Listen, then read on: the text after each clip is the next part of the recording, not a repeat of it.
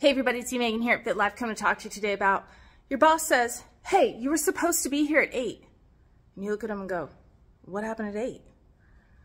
On our fitness, health, and recovery journey, we have to take ownership for the responsibilities that we're supposed to take for ourselves, being, loyal people to others and trustworthy and reliable, because we got to show up, right? Nobody likes people that says one thing and does another, or who's flaky, more or less. And we don't want to be flaky to ourselves, and not follow through. But we also don't want to be that way to others because it affects relationships.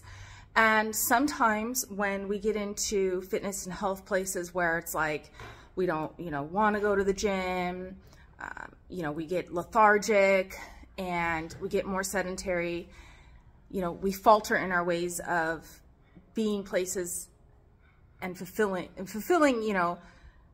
certain obligations.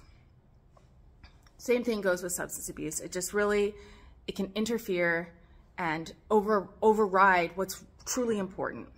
And so if you're supposed to be there at 8, get there at 7:55. Come on, that's what our parents taught us. So just more information on your fitness, health, recovery journey, and please subscribe to my YouTube channel. All right, everybody, have a great day. Thank you.